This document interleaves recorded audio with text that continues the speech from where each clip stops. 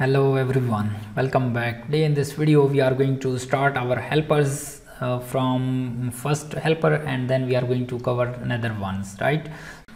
So this is the purpose of this array accessible. So now we will move further to the next our topic, and next is array add, right?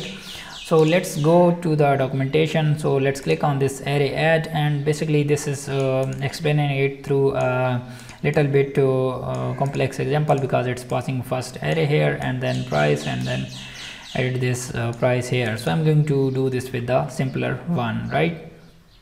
So now here I'm going to make this array, so you can name it whatever you want. I'm going to make this a equal 1 and then b equal 2, right?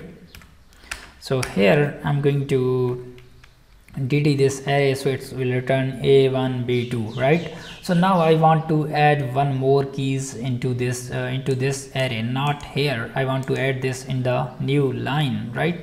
So how we can add the key and value into the existing array, right? So this is very simple. So here I'm going to call this array add helper, right? So this will accept first parameter of array, right? So remember that this is only for the associative array. It means that key and value. So here first parameter you need to pass the key name. So I am going to name this C, and remember you don't need to pass the array value like this, right? So you need to add a comma here, and then this is the key and this is the value of this array, right? And after this, here you need to add the array.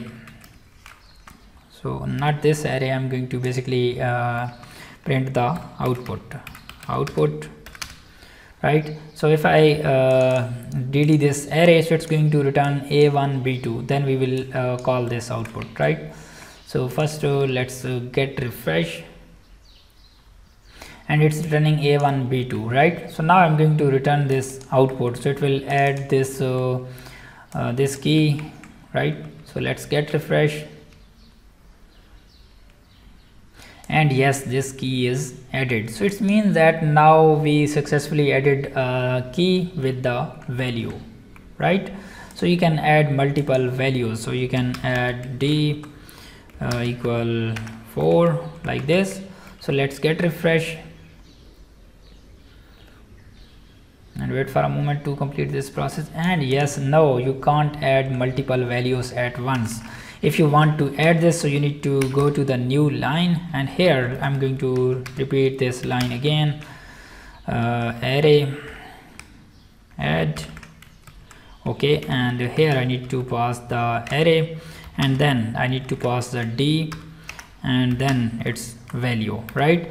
So I'm now applying this not on this array. I'm going to copy this and paste this here. So it means that I'm going to apply this on this array. So this array contain a, b, c. So now I'm going to append this d4. So now dd this output, right? So let's get refresh. So it's going to get the fourth key, and yes, now fourth key is there. So it means that now we successfully added the key and value, right? So hope you like this video, and please subscribe to the YouTube channel and stay connected for more upcoming videos. So I will meet you in the next one. Bye bye.